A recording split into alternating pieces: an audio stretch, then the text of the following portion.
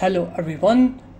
If you keep getting this Windows 10 activation error 0x80072F8F, then you have come to the right place, because in this video I'll show you how easy it is to fix that annoying error when you try to activate your Windows easily. So I have two fixes for you in this video. So the first fix is you're going to open up your date, and then you're going to click on date and time settings here, and here you're going to click on set time automatically and you're going to turn it on, and then you're going to click on sync now here.